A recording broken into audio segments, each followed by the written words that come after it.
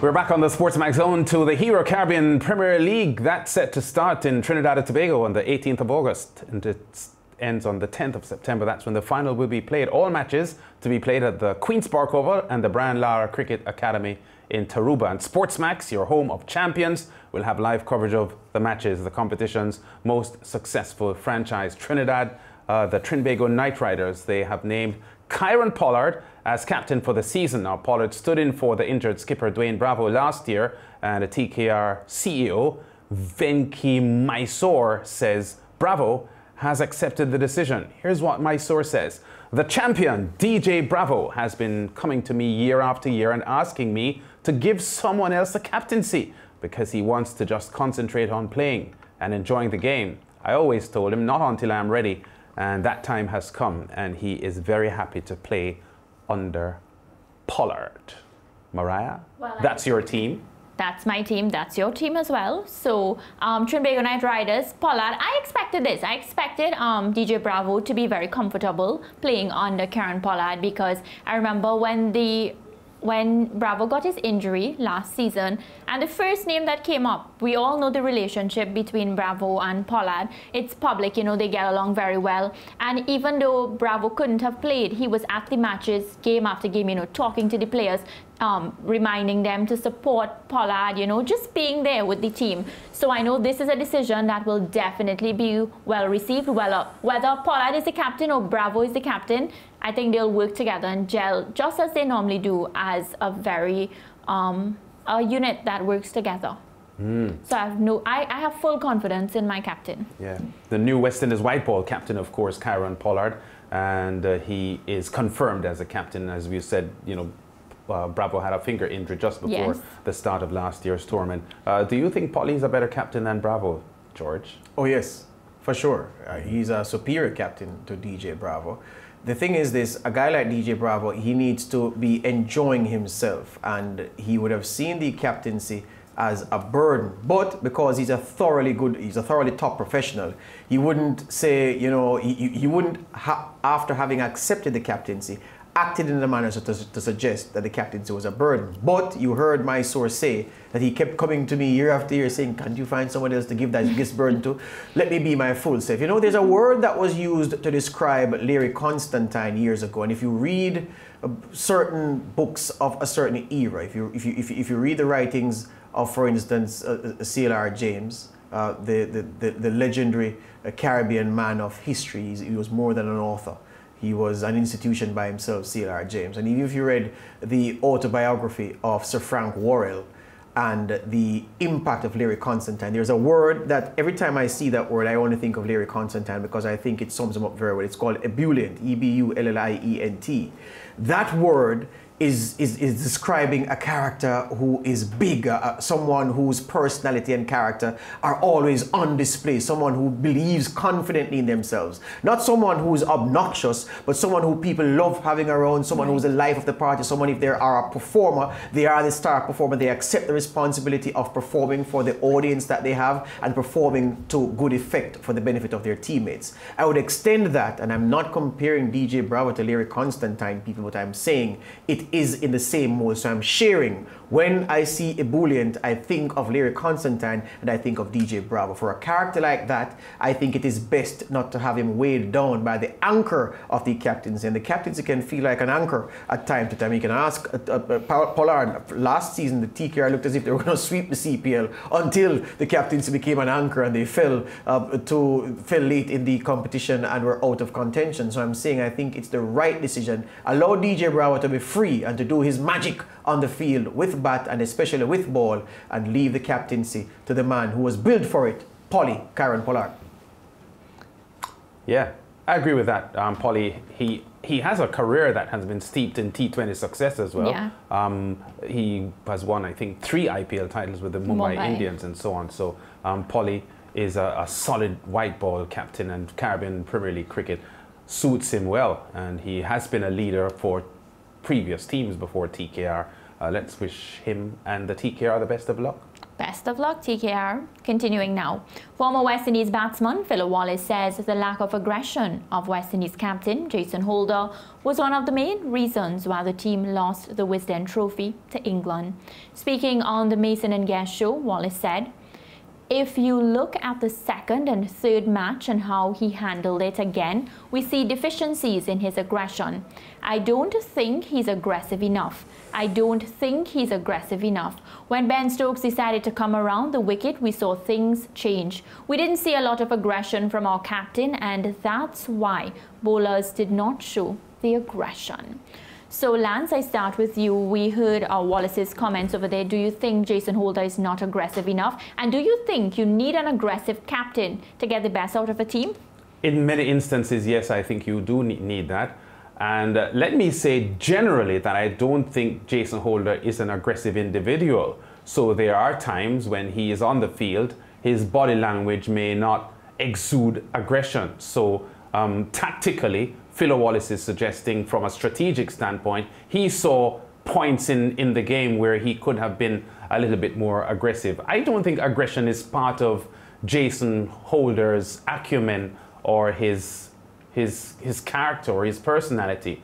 I would agree that there are times a captain has to be aggressive. Having said that, I would not criticize Jason Holder's lack of aggression as the reason why the West Indies lost this series. So I hear Philo's points, but I think the team played really badly in the second and third test matches. And I think, in my opinion, it's unfair to lay that blame on Holder's lack of aggression. Question.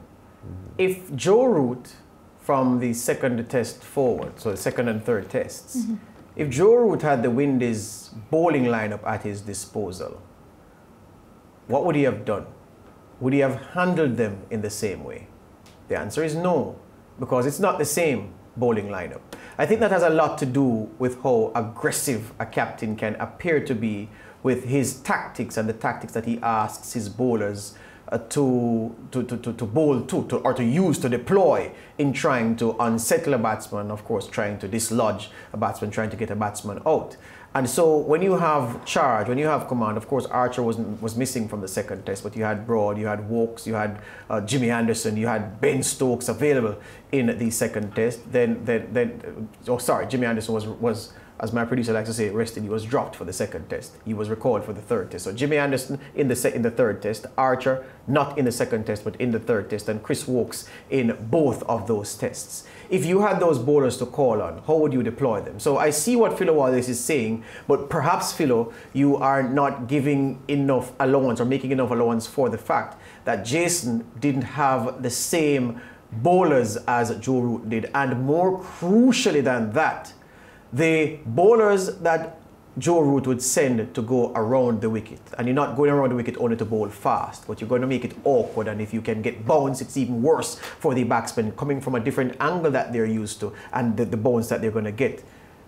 One of your main strike bowlers, Shannon Gabriel, dodgy from after the first test. So in the second test, you wouldn't want to cause Shannon to go out of his comfort zone, especially if he was bowling in such a manner that he could be useful to you for over a longer period. You wouldn't want to risk sending him around the wicket to ask him to do something that could perhaps aggravate anything that he was nursing at the time. So I'm saying I understand the point that Philo is making, and I see why he has made the observation and the criticism, but I think that given the tools that Holder had, he didn't show the aggression that Wallace would have wanted, and then by nature, Jason Holder is not an aggressive guy. So if we're going to talk about Jason Holder not being aggressive in the second and third tests, I think it would be more accurate to say Jason Holder has never been an aggressive captain a day in his life leading the West Indies. Definitely. Well, Wallace, he was also highly critical of Holder's continuing support for Shai Hope.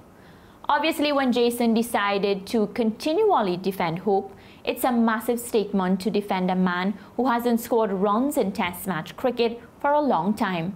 Yet you have the extra batsman available to you and you did not play him. You went down the road with Shai Hope and Shai Hope did not deliver for you. So that is a massive responsibility for a captain to take on board. Lance, I start with you because, of course, that Shai Hope selection was a constant discussion on the SportsMax Zone. Yeah, well, Shea Hope didn't deserve his place in this West Indies team, especially in the third test, because at that point he had already had 2 test matches to turn his form around, and the third test now was the pivotal test match. So based on his numbers, he didn't deserve to be in the team. Having said that, he wasn't the only batting failure in the series. There were several batting failures in the series. In fact, Jermaine Blackwood was the leading batsman in the series, and his batting average for the series was only 35. So we had real problems with batting. John Campbell? His batting average was constant 14, 15. It was poor. So Shea Hope was one of several batsmen who failed to deliver. But because his failure has been happening now for 3 years, obviously the spotlight is on him. And it is obvious that he didn't deserve his place in the team. And, you know, people were just going on what they know he can do or he has done in the past. And he was given the opportunity. Wallace is saying that Shea Hope was that Jason Holder was there standing behind him, but I suspect that the coach was behind him as well. If it is that Shea Hope was not given an opportunity to play in the last test match, or the fact that he was given the opportunity to play in the last test match, I'm not sure if it is Jason Holder and Jason Holder alone who would have made that decision. And that's the thing, when Philo Wallace comes out and make comments like this, it looks as if, you know, Jason Holder is the only one to be held accountable. George, on the zone, you brought, you know, all your statistics and you came out talking about Shea Hope. How did you feel when you heard Philo Wallace's comments about Shea Hope's selection? Well, Philo Wallace is correct to a point.